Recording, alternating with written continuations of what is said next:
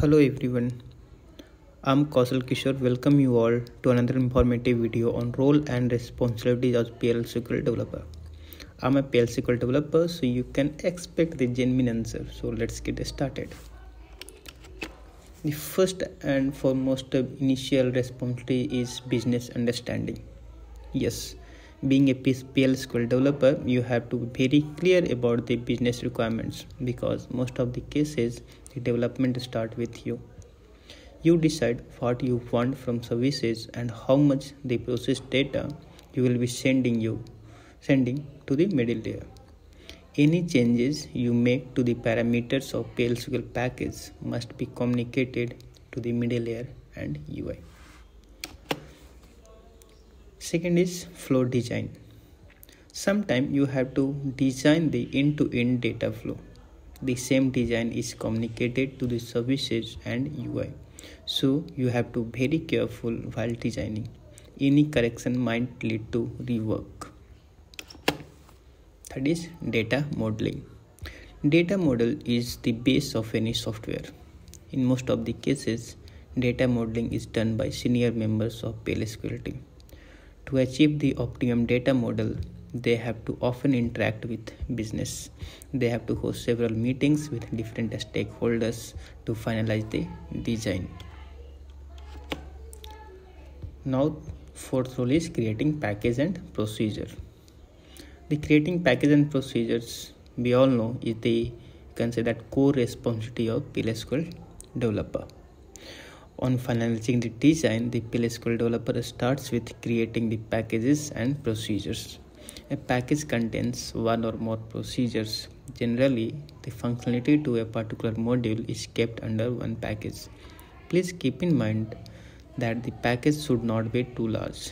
Otherwise, it can lead to a headache at later point where a single package has too much dependency. Any minor issue can lead to breakdown of several functionality, and working on a single package by different developers become difficult and overwriting of codes are seen very often. Next is code quality. Yes, you have to ensure the standard of code quality.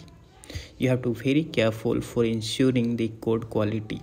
You have to meet the standards set by client or by your organization. Next is unit testing. You have to do unit testing of the procedure created. Not only the test script but also the test data you have to keep handy. It can be demanded by services or UI during their development.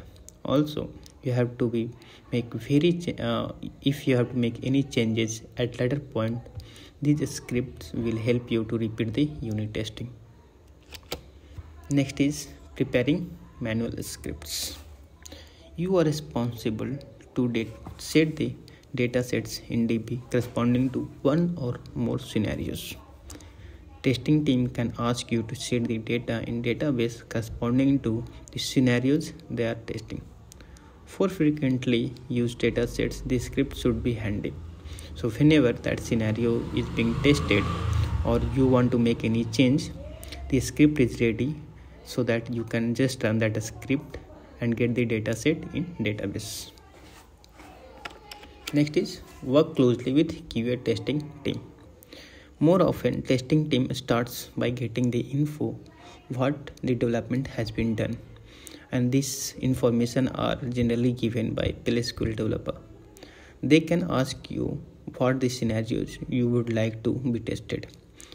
If they get during any issues during testing, PLSQL team is approached first unless it is very clear that the issue has not been caused by PLSQL team. So if they have any doubt, if any issues and they are not sure which area is causing that issue, they assign it to PLSQL team. They might interact or discuss with you first, then assign to you, or they can randomly choose you and assign that tickets. Next is maintain traceability. You have to keep track of all the changes in PLSQL or DB layer you are making. Beside that, these roles and responsibility, the PLSQL member can be assigned some more responsibilities depending on the team structure and project complexity. If you like the video, please do share and subscribe to my channel for such information on software development. Thank you.